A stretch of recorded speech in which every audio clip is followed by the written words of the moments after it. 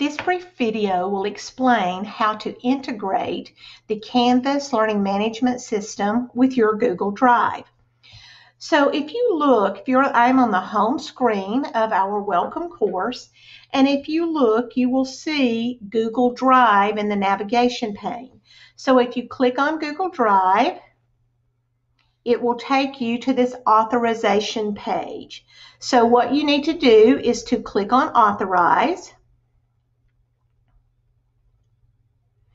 And then I'm actually signing into my husband's because mine are on teacher mode, but I'm going to go in as his account, and then I'm going to tell it to allow the integration. And what's happening now is all of his entire Google Drive file structure is now integrated with Canvas and can easily be used as a student of this course.